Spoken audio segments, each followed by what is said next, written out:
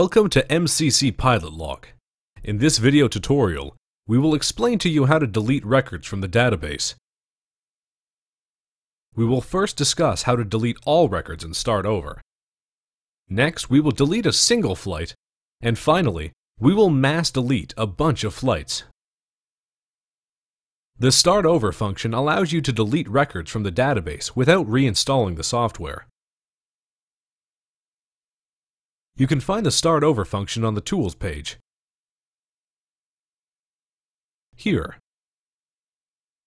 select records that you want to delete and execute.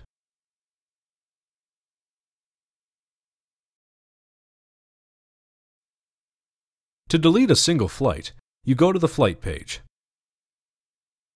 Select the flight you want to delete and press the Delete key on your keyboard, or click the Delete icon here.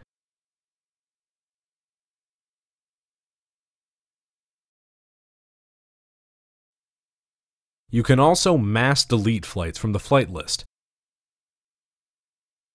Select the first flight. Hold the Shift key on your keyboard or the Command key on a Mac keyboard, and click on the last record. The Mass Edit function will appear. You find the Delete function here, and execute.